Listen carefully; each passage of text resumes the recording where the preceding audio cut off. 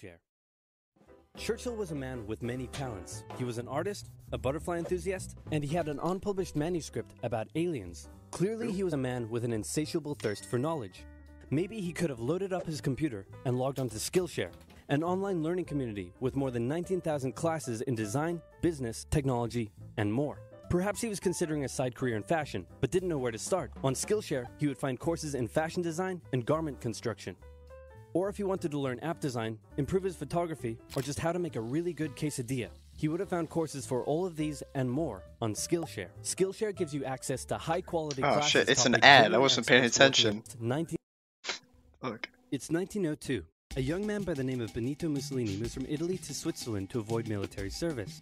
He gets big into socialism, working for trade unions, writing for socialist newspapers, advocating a violent overthrow of European monarchies, the whole shebang. This gets him in a bit of trouble with the Swiss police, so he gets arrested, sent back to Italy, set free, returns to Switzerland, is arrested again, goes back to Italy again, completes his military service after previously avoiding it, and then after a brief stint as an elementary school teacher, he finally returns to work as an avid socialist. His speeches and journalistic abilities made him famous among Italian socialists. He was anti-war, so when Italy colonized Libya in 1910, he rioted and got arrested. Then World War I came along, and once again he protested Italy's involvement. But then he thought, wait a minute, this war could bring about the social climate needed to overthrow European monarchies and bring about the socialist revolution everywhere. And suddenly he was pro-war, but his fellow socialists didn't like his new pro-war stance, so they kicked him out of the party. So then he said, you know what? I'm done with socialism. We need something new, not based on class divisions tearing us apart, but based on unity through nationality. We'll conquer the Mediterranean and reunite all Italian peoples just like the days of the Roman Empire.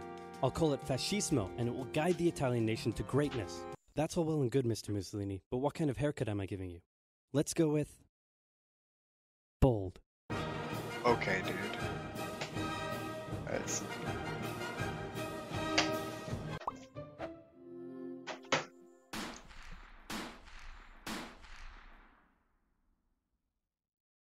Italy had been on the winner's side in World War I, and they hoped they were going to get a lot out of it, but in the end, they only got a little, and they felt cheated. On top of that, a bad economy and weak governments meant that the Italian people were a little unhappy. So when Mussolini came along and said that he could fix everything, his fascist movement gained a lot of support. In 1922, he went to the king and said, make me prime minister, or I'll make me prime minister. And the king said, you and what army? This army.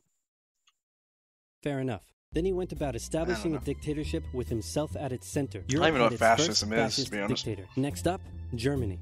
Germany had been on the loser's side, and they got absolutely wrecked by the Treaty of Versailles. They lost territory, had to demilitarize the Rhineland, had to reduce their army to just 100,000 men, couldn't have an air force, had to pay the Allies a huge amount of money that it didn't have, and a new rule was established that every Englishman withheld the right to walk into the center of Berlin, pick out any German they wanted, and spank the hell out of them. I made that last one up, but it helps you understand how all of this felt to Germans. On top of that, a bad economy and weak governments meant that when a small angry man with a silly mustache came along and said that he could fix everything, the German people loved it. Hitler had been a soldier during World War I, and he was crazy patriotic, and nobody was madder than him about Germany's humiliation. He helped start a new political party, and in 1923 attempted a march on Munich with his boys.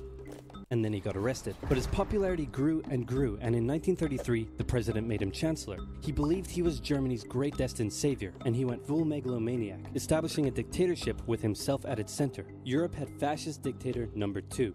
Hitler and Mussolini had a lot of the same ideas, but more importantly, they had the same enemies, and they started to get along. Anyone else want to be friends? Franco? No? You good? I do. Who's that? It's Japan, and they've taken over northern China. Let's rewind a bit. Japan had isolated itself from the rest of the world for over 200 years until the Americans showed up and said, you're going to trade with us and you're going to like it. Then the Western powers imposed a bunch of unequal treaties, meaning Japan's economy was bust. They also had no natural resources, so they decided to go get some. They went to war with China to gain a sphere of influence over Korea, and they took a bunch of China's stuff. But then the West said, hey, cut that out. And since Japan couldn't take on the West, they said, okay, I guess we'll just go home. Wait a minute, what are you doing? Taking advantage of a weakened China and setting up spheres of influence. But I was the one who weakened them. We know. And you guys didn't let me have anything. We know. That seems unfair. We don't think so. Okay, see ya. So Japan thought, screw this, and went to war with Russia, and stunned everyone by actually winning. Then they fully annexed Korea, but they didn't stop there. In World War I, they took Germany's colonies and islands in Asia, and then in an incident that was maybe staged by the Japanese army, a bomb blew up a Japanese train in Manchuria, giving them an excuse to launch an invasion and take over. So here's the situation. Nazi Germany, Fascist Italy, and Japan all believe they're racially superior, all feel hostility towards the Allies, and all want to militarize and take over more stuff. And so they did. Let's start with Germany. Hitler hated the Treaty of Versailles, and now he was ready to begin undoing it. In complete violation of the treaty, the first Luftwaffe squadrons were set up, conscription was introduced, and he pimped up his army. The Allies did nothing. Then Hitler sent his army back into the demilitarized Rhineland, giving orders to immediately retreat if the Allies showed up. The Allies did nothing. With his military re-strengthened, he could now move on to step 2. He wanted to rapidly increase the Aryan population, and to do so, he needed Lebensraum, or in other words, he would have to take over the world. But for now, a good portion of Europe would do, and he began eyeing up his neighbors. The Allies finally started to get worried, so they implemented a fairly useless diplomatic strategy called appeasement, and it went a little something like this. Hitler would say, "I want that thing," and the Allies would say, "You can't have that thing." "Okay, you can have that thing, but no more." "I want that thing." And repeat. In 1938, Hitler's army marched into Austria and just took it, with no resistance. Boom, this is Germany now. Next, he demanded to be given the Sudetenland, an area of Czechoslovakia with many ethnic Germans. The Allies held a meeting with Hitler in Munich and said, "Look, we're going to give you what— Hang on, this meeting is about my territory. Shouldn't I come to the meeting too? Anyway, we're going to give you what you want." "Really?" "Yeah." "Just like that?" "Yep." "What's the catch?" "Just sign this piece of paper promising you won't invade the rest of Czechoslovakia."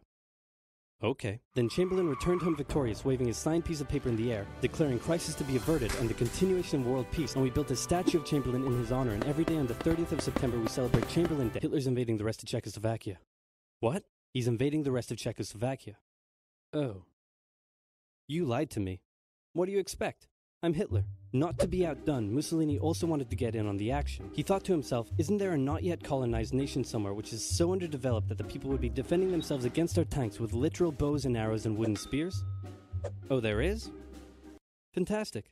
And so he took it. Italy also wanted to control the entrance to the Adriatic Sea, so they occupied Albania. Then, in another incident which was maybe staged by the Japanese, gunfire was exchanged by Japanese and Chinese troops at the Marco Polo Bridge, and the Japanese launched yet another invasion against China. They swept through Beijing and Shanghai, and then advanced through the Yangtze Valley to China's then capital, Nanking. It was here that saw the worst of Japan's shocking atrocities committed against the Chinese people. Back in Europe, Germany and Italy made their relationship status official by signing the Pact of Steel. Then, Hitler turned his eyes towards Poland and the hated Polish corridor, splitting Germany in two. At this point, the Allies really had to put their foot down, and they warned him that an invasion of Poland would mean war. Hitler had planned to continue his advance eastward, but he didn't want to end up fighting a war on two fronts. So for now, he made an alliance with Stalin, saying, how about we both invade Poland and split it between the two of us, and I definitely won't not refrain from not betraying you sometime in the future. Sounds good. This new alliance stunned the West. On the 1st of September 1939, German troops entered Poland, and Britain and France declared war on Germany. The Poles fought hard, but they were no match for the two giants crashing down on them from either side. Then came a period known as the Phony War, where everyone just sort of sat around not doing much. The French had launched a small invasion into the Saarland, but they maintained mostly defensive positions, and after a while decided to just turn around and call it a day. Speaking of France, the French were still super proud of their victory in World War I, and they hadn't really moved on from it. They still used horses, they dispatched messages by motorbike instead of using radio, orders from the commander-in-chief were usually pretty vague, and the troops were rarely inspected. They built a line of defenses along their German border, but didn't bother extending it all the way to the Channel, and they wouldn't launch artillery strikes against Germany out of fear of being retaliated against. In a war, they didn't want to attack the enemy. And at first the UK wasn't much better. Chamberlain still naively hoped that the war could be ended diplomatically. Instead of bombing raids, the RAF dropped propaganda leaflets over German cities, which one air marshal said likely did nothing but provide the continent with toilet paper for the duration of the war. They also only sent 200,000 men to France, while the French had mobilized millions. Both Britain and France wanted to avoid a repeat of the First World War, and so they wanted to keep the war as far from home as possible. So they turned their eyes north, towards Norway. Neutral Sweden was exporting iron ore to Germany through neutral Norway, so the Allies asked them if they could please stop exporting iron ore to Germany, but this request was refused. Then, the Soviet Union attacked Finland, so the Allies said, how about we land troops in Norway and move them across Sweden to go help out your good pal Finland, and along the way maybe take control of all your arm fields. But Norway and Sweden still said no. So the UK mined the waters around Norway to force any transport ships into international waters, and they also attacked a German tanker they found in the area. Hitler realized what the Allies were up to, and he quickly moved to secure his supply of iron ore. He launched an invasion through Denmark into Norway. The Allies rushed to land troops at key ports along the coast, but Germany had taken control of Norway's airfield, and their air superiority decided the fight. The Allies had to retreat. After this slightly This is World War embarrassing I, failure, right? Chamberlain No, World War resigned II. and was replaced with Winston Churchill, who had a slightly different approach to dealing with the Germans. Hitler's overall strategy was similar to Germany's First World War strategy. Attack France, defeat France, knocking out the UK in the process, then turn on the Soviet Union and win the war. During the phony war, the Allies had given Hitler time to prepare his forces. Now, he was ready to attack. The Allies had wanted to place troops in Belgium, but Belgium had refused, and in a move that surprised pretty much no one, Hitler launched an invasion to get around France's defenses. The Allies charged into Belgium at full speed to meet the German invasion head-on, and it looked like a repeat of the First World War was coming. But this time, Hitler had a trick up his sleeve.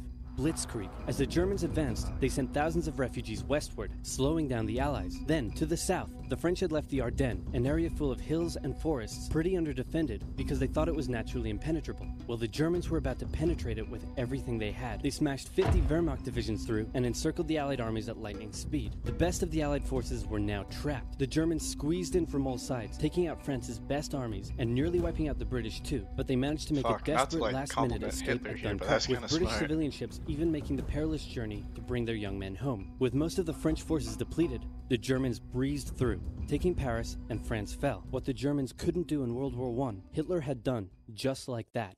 Hitler hoped that with the fall of France, the UK would also lose hope and sue for peace. But quite annoyingly, it didn't, and he needed to secure the Western Front, so he tried to force them into submission with mind games. The UK were now all alone, and Hitler wanted to emphasize that. First of all, just before France fell, Italy finally declared war on the Allies, making the UK's situation even worse. Next, instead of just occupying all of France, Hitler occupied the coastal areas for defense, but allowed France to continue its existence as a German puppet state. This way, it looked like the UK's old ally had decided to switch sides. Hitler also hoped that the UK wouldn't attack any of her old allies' navy bases or colonies in Africa, giving Hitler an extra line of defense to the south. But the UK made sure to respond to this by sailing down to France's navy base in Algeria and wrecking a bunch of ships.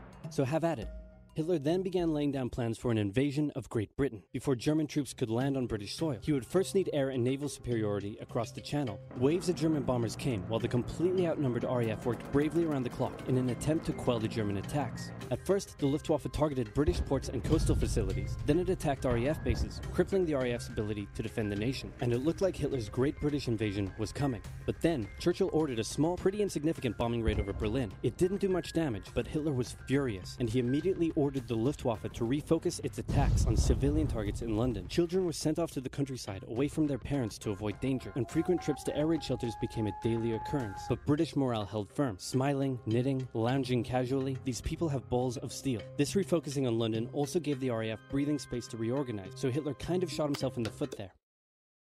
Just the foot for now. Finally, the Luftwaffe sent one massive all-out attack on London, and the RAF successfully repelled it, destroying many of the German aircraft and placing air superiority firmly in British hands. Hitler's invasion had to be postponed, but the bombing of British cities continued for some time. Alright, so part 2.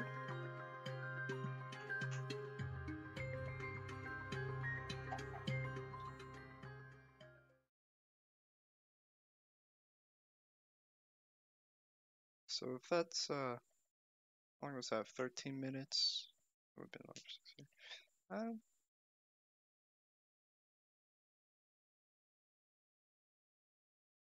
Yeah, we can finish it. This video was made possible by Skillshare, an online learning community. Stick around until the end of the video to learn how you can get an exclusive deal just for Oversimplified viewers.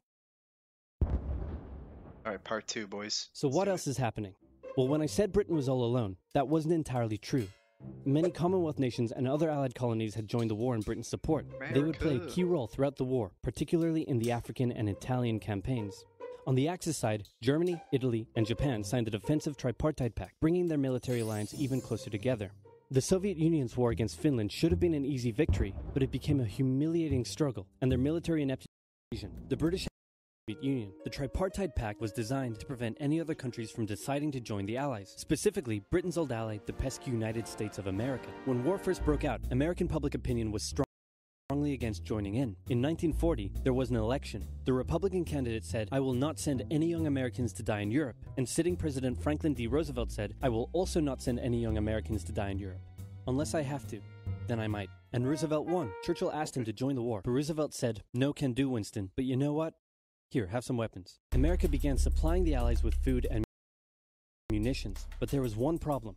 German U-boats were sinking thousands of Allied supply ships in the Atlantic, including American ones. If the Germans could sever Britain's supply line, the UK would starve. Throughout the war, the Allies had to come up with better technology to fight the U-boats. Improved radar, aircraft with longer range, better weaponry and convoy tactics. At one point, a man even called a meeting and said, "Pykrete. You take some wood, you take some ice, you put them together, you get pykrete." And then he pulled out a gun and shot some wood and it shattered. And then he shot some pykrete and the bullet ricocheted off it and hit someone else in the conference room.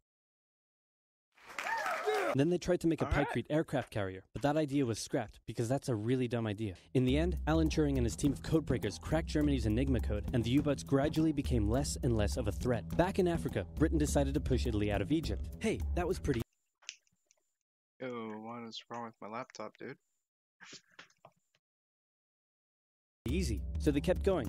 Hitler realized he was going to have to finally step in and do something. He went to Bulgaria and Yugoslavia and said, "Hey, I'm going to move troops through you to get to Greece, so either join us or, be invaded." Bulgaria opted to join them. Yugoslavia opted to be invaded. Then Greece finally fell to the joint German-Italian invasion. The British had moved troops from North Africa to fight in Greece, which helped Rommel and his tank divisions push the British back to Egypt, and they could have kept going, but a small, mostly Australian force held out under siege for 8 months in Tobruk, denying the Germans a strategic port city and disrupting their supply line. Despite having some success in the Middle East, the British didn't seem like any real threat for now. Hey, Soviet Union, look out! With 3 million troops, Hitler launched the largest ground invasion in history, and Stalin was far from ready. Both Churchill and Roosevelt had warned him of an impending attack, but he dug his head in the sand and the Soviets didn't stand a chance. Germany made staggering progress, with huge encircling movements capturing mind-boggling numbers of Russian troops. 250,000 at Bialystok, Minsk, 300,000 at Smolensk, nearly 700,000 at Kiev, and again at Vyazma and Bryansk. Leningrad was put under a siege that would last an insufferable 4 years. The invasion of Russia had been Hitler's main ideological goal from the beginning, and his hatred for the ethnic peoples there was now unleashed in all its fury. The Eastern Front of the Second World War was brutal for all that endured it. The Germans were now inside of Moscow, and that's it. It's all over. But then it happened. It got cold. Stupid cold. Hitler had hoped the Soviets would give up before winter, but they kept fighting. His commanders came to him and said, "Can we please dig in for the winter and wait until spring?" "No, keep going." "But oil is literally freezing inside our vehicles." "That's fine, keep going." "We're having to leave the corpses of our frozen horses by the side of the road so we can still find our way in the snowdrift." "Perfectly normal, keep going." Hitler hadn't given his millions of men winter clothing and supplies because he thought he really should have won by now. Then, Stalin called in troops from the Siberian front, specially trained to fight in the extreme cold, and the Germans were no match. They were now being pushed back. They had no choice but to dig in and wait for winter to end. Germany's victories were staggering, and Japan was eager not to miss the victory bus. Their war in China had come to a standstill, but they wanted to keep expanding their sphere of influence and getting those sweet, sweet raw materials. They began making plans to expand southward, but there was a problem. Southeast Asia was heavily colonized by America and Great Britain. It was also full of ocean. Ocean meant naval combat, and there was no way the Japanese Navy could stand up to the US and the UK. So they thought, wouldn't it be nice if we could destroy their navies before we begin our conquest? And so it was. On December 7th, 1941, the Japanese launched a surprise air raid on the US Pacific Fleet at Pearl Harbor and inflicted a huge amount of damage.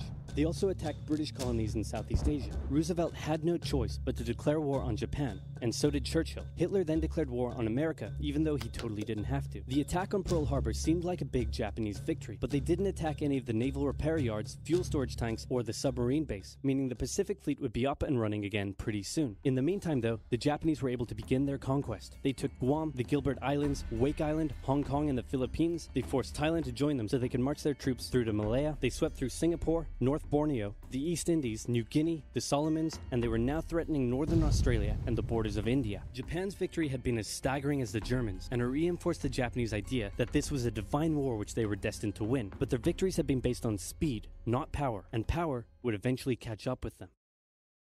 For now, though, in all occupied nations, the people suffered. Persecution, forced labor, harsh punishments for any who spoke out against their occupiers. In Europe, the Nazis were rounding up ethnic minorities and other unwanted groups and individuals. In particular, millions of Jewish people would suffer through the terrible events of the Holocaust. Brave resistance movements rose up in defiance of their invaders, while the people held out for hope. And hope was coming.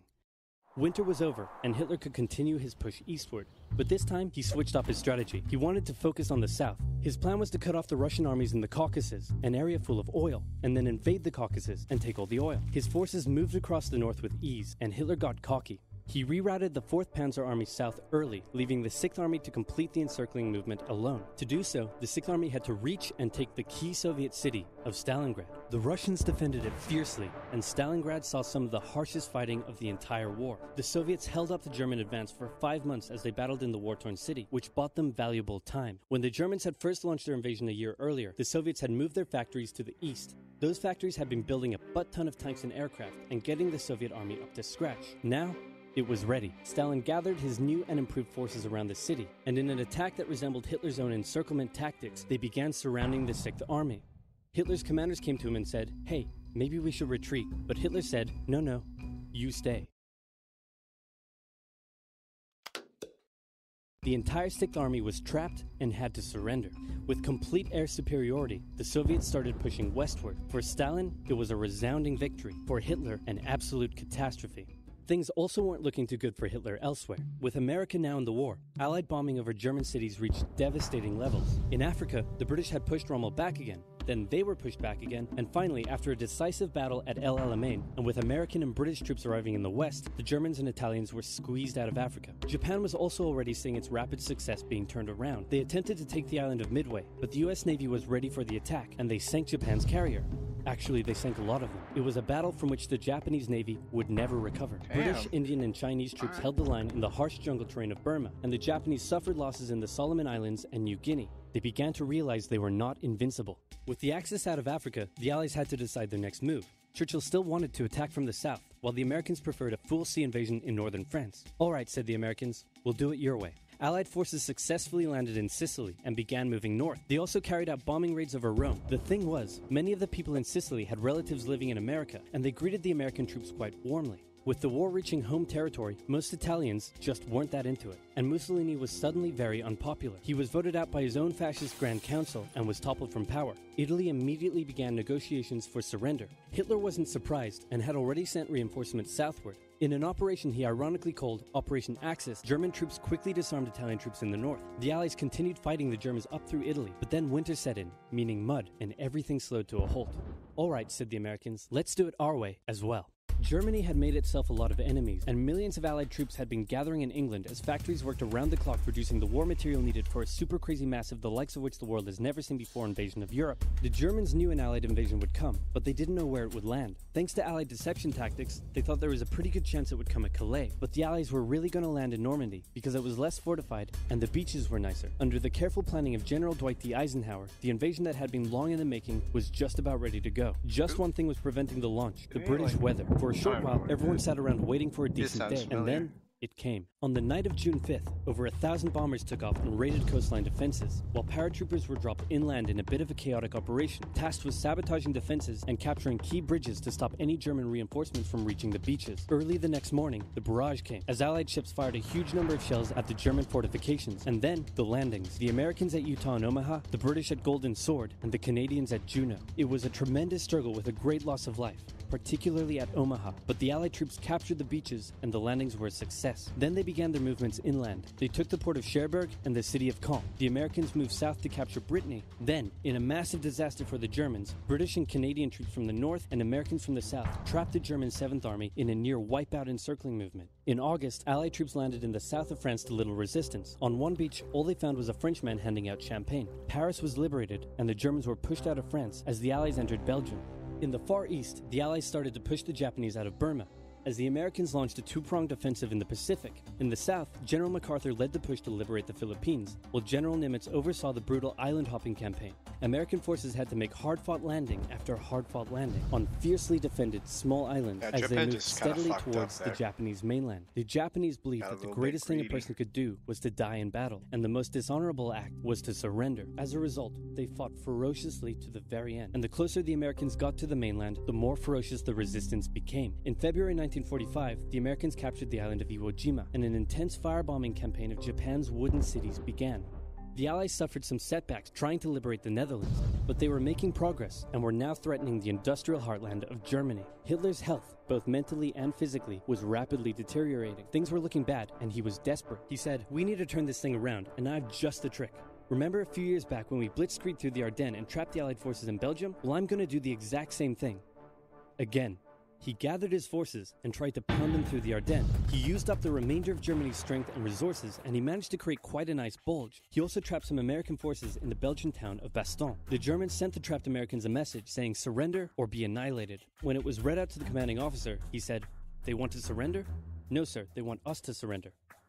Nuts! And that's what they sent off as their official reply. General Patton's Third Army then managed to break the siege from the southwest, and the Germans were pushed back. True. Hitler's last-ditch attempt had failed, and what followed was a total collapse of the German forces. The Allies pushed into Germany from both sides. The Soviet Union took Warsaw and kept pushing to Berlin. In his bunker, Hitler realized all hope was lost. Berlin fell, and with it, Hitler's dreams of a great German empire. 2 of the Axis nations had been knocked out. 1 to go. The Americans began their assault on Okinawa, the last island before they would reach the Japanese mainland.